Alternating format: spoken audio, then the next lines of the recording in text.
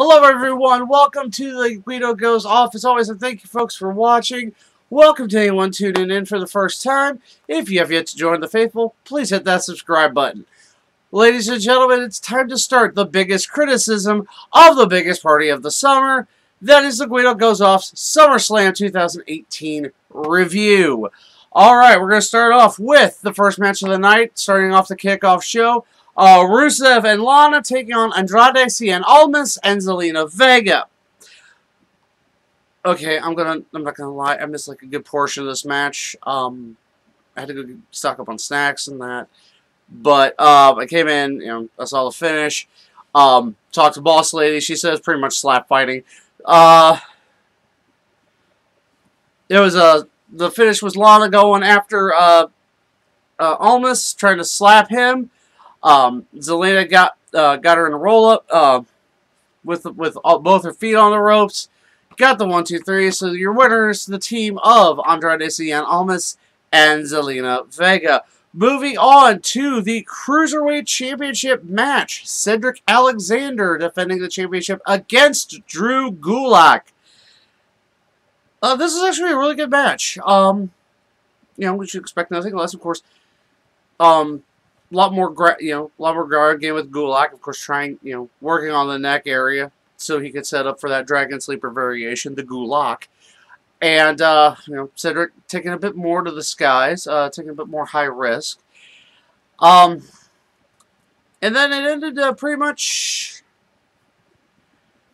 with a flurry of move attempts and ending up with Cedric countering a roll-up with a roll-up of his own.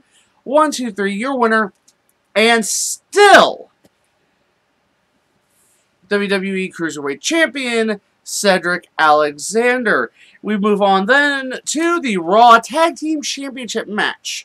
This match had the B Team defending against the Revival. This match was kind of pretty much how you'd expect it. The Revival hit Curtis Axel with the Shadow Machine right off the bat.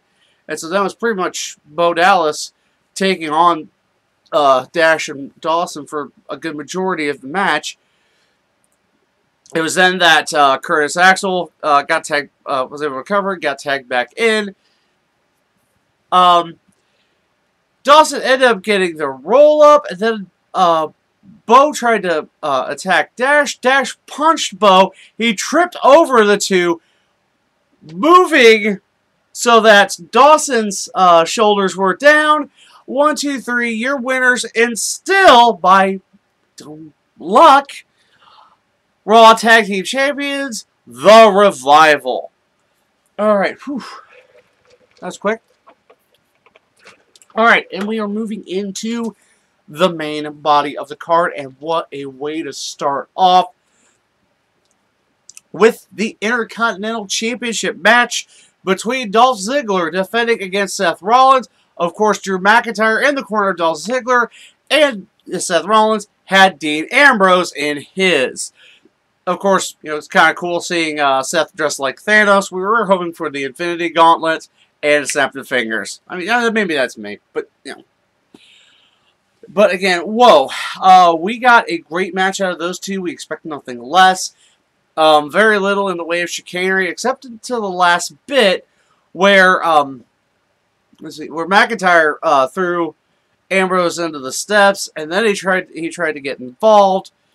And then Ambrose pulled him down the floor, hit the Dirty Deeds. Seth admiring his friend's work, and you think for just a second that he's going to be distracted, and Dolph's going to hit the super kick for the win. Seth hit his own super kick, hit the stomp, your winner, 1-2-3, and a new Intercontinental Champion, Seth Rollins. Alright, moving on to the SmackDown Live Tag Team Championship match. The New Day taking on the Bludgeon Brothers. It was Woods and Big E doing this match with Kofi Kingston at the ringside. And, it was a good match. Not extraordinarily, nothing extraordinary. It did seem at one point that that Woods and Big E were finally gaining some ground. They picked him up, or Big E was about to set up for the midnight hour, and then Rowan hit Woods with the handle of his bludgeon, causing the ref to throw the match out. Your winners by disqualification, the New Day, still SmackDown Live Tag Team Champions, the Bludgeon Brothers. Not a horrible way to end this, as you know, it shows that there is maybe a chink in the armor in the Bludgeon Brothers, and we could see another team possibly exploiting this later on down the road. Okay, the next match was Braun Strowman versus Kevin Owens, and basically Braun Strowman was defending his Money in the Bank briefcase. It was said that if Kevin Owens won the match by any form, either pinfall, submission, disqualification, or countout, he would win. He would become the new Mr. Money in the Bank. Yeah, you didn't have to worry about that happening. I think Kevin got like maybe one bit of offense in, and then it was just Braun steamrolling him. Hitting the running power slam for the finish. Your winner, still Mr. Money in the Bank, Braun Strowman. Moving on to quite easily the match of the night. At least a good candidate for it. The triple threat match.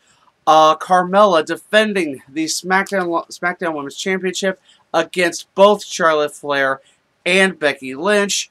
Definitely good work by Charlotte and Becky.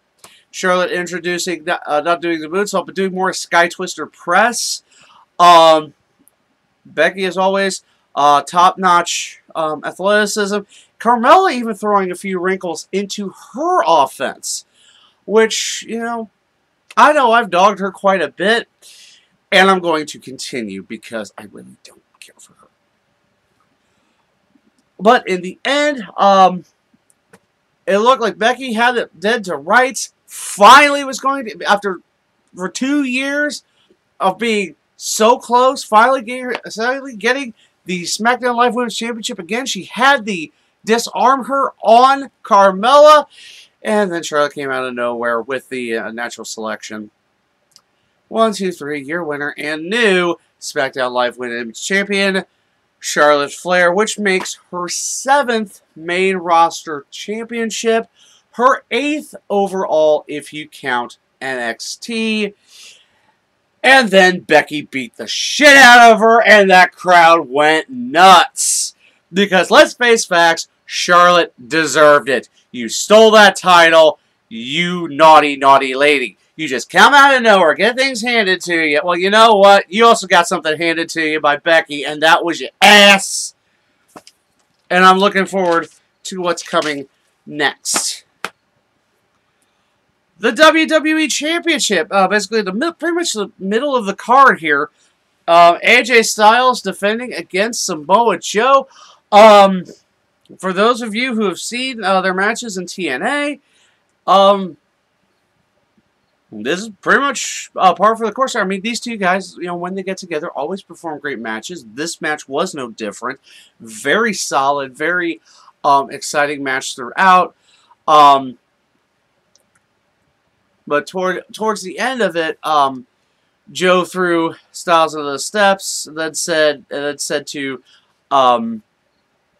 AJ's wife, who happened to be in the audience, it's like Daddy's not coming home, but don't worry, I'll be your daddy now. And then that's when AJ freaking lost it and started waylaying Joe with a chair, causing the disqualification. Your winner, Samoa Joe, however, still WWE Champion AJ Styles. So we could see this feud going on for a while, which will be awesome because these two, put on great matches, great promos. There's really nothing horrible about this at all to keep this one going. The next match, Daniel Bryan versus The Miz. Of course, The Miz, had Maurice and we assumed Monroe Sky in the stroller next to her. It is amazing seeing what this has become. I mean, everybody knew that Daniel Bryan, always top-notch athlete, gives 100% no matter what spot on the card, who he's wrestling against, and The Miz has gotten to that point as well. And it's just great to see these two. I mean, these two are easily at the top of their game now. And, of course, Miz doing the chicanery, and Brian doing the yes kicks, and then Miz doing the yes kicks, and then trying to get that figure four in. Of course, there was that spot where Dale was trying to kick Miz on the apron, and then ended up kicking the ring post. You heard that thing. And then Miz went for the figure four there.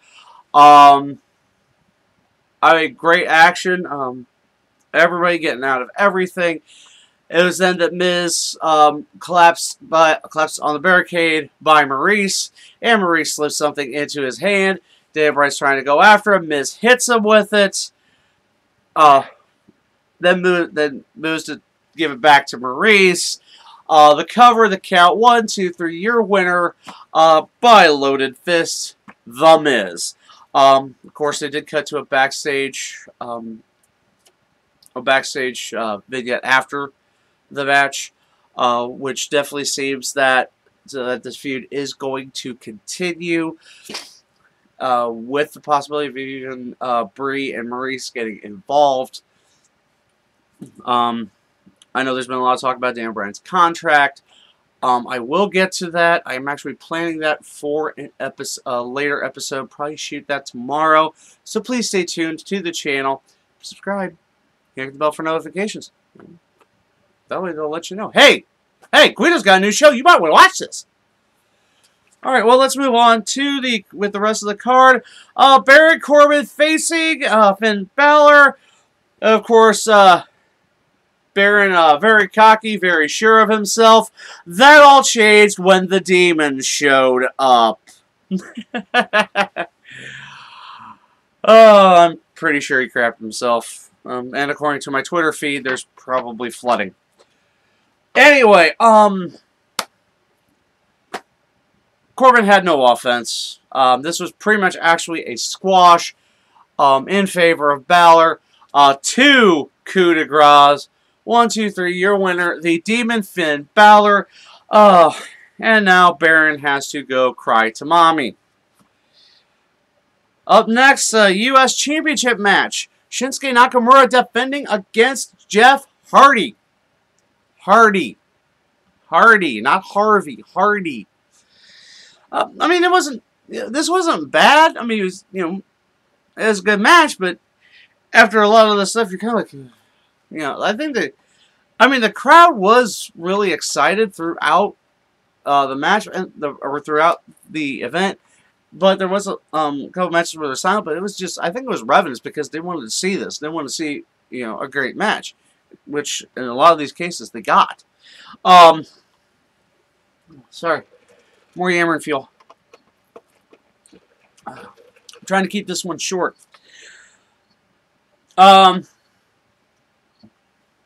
taking a lot of back damage, as we know. It's been saying there's possibility he's got a back injury. It's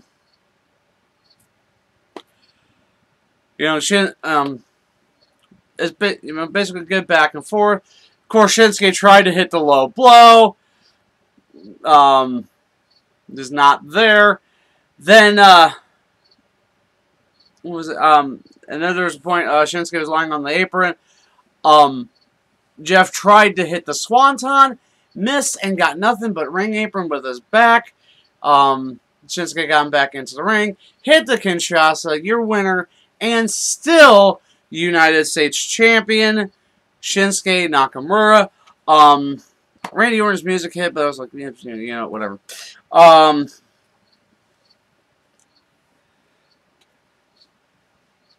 Yeah, I don't know. I know he did. I think he did an RKO or something. Good. Okay, next match. Raw Women's Championship, Alexa Bliss versus Ronda Rousey. You all knew what was going to happen. So I'm not even going to bother.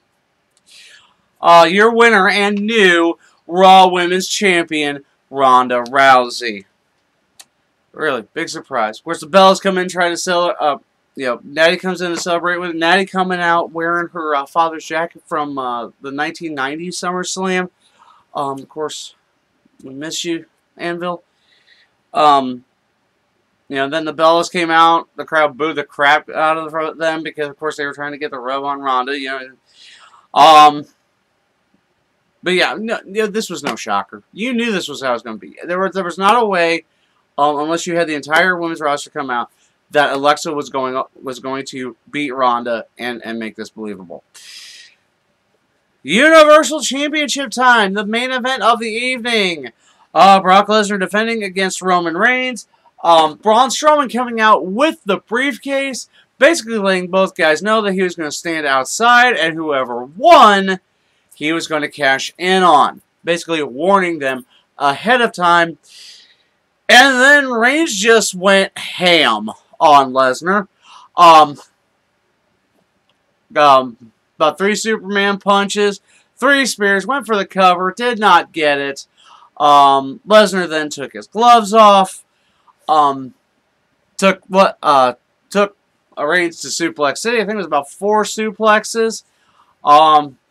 Tried going for the F5. Did not happen.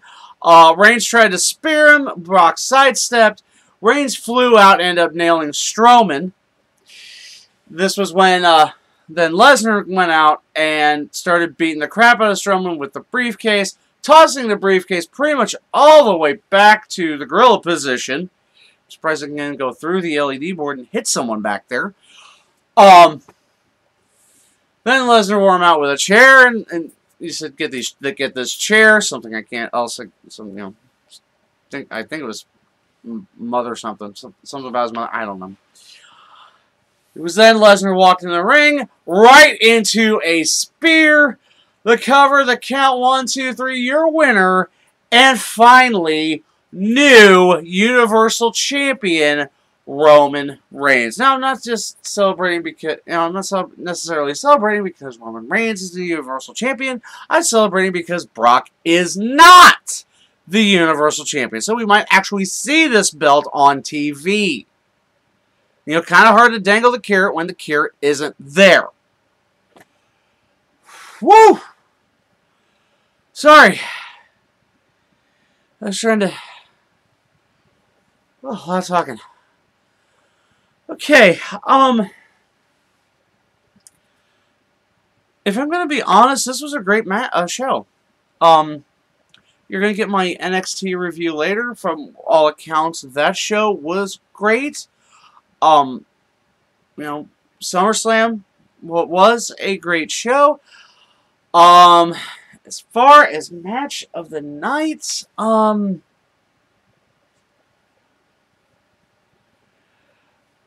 finding it very hard to pick one match. There were at least 3 or 4 great matches.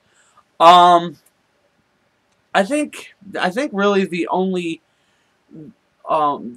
match I could say was like the worst match of the night is Strowman and Owens, and only because it was so short and Owens didn't get any offense, and they could have had a little more with that one, but again, not a horrible one. I would personally, if I was going to do it out of 10, I'd give this a 9. It was a really good show. Easily one of the best WWE has ever done, or at least in the last few years. This was a great show from top to bottom. There's like I said, you've got closure in some areas, but continuing feuds in other areas where you need them, and it just worked for me. So, as always, what did you think of SummerSlam 2018? Let me know in the comment section below. As always, you can talk to me via my social media, Twitter and Instagram, and of course, jump on the Guido Goes Off Facebook page. Give it a like, give it a follow. We're going to have a lot of fun. Now, of course, I got a lot of things getting going here this week. We're going to have some shows here on the excuse me, on the channel. I am planning a Guido Goes Live for next Sunday, where I will have a very special guest. And, you know, just, we're going to have a lot of fun. So please, if, you know, please like this video, share it with everyone you know. And if you have yet to join the Few But Faithful, please hit that subscribe button. Then ring the bell for notifications. Speaking of bell ringing, woo! I had a lot of fun watching SummerSlam. I hope you did too. Until next time, I am the Guido, and I think we're done here.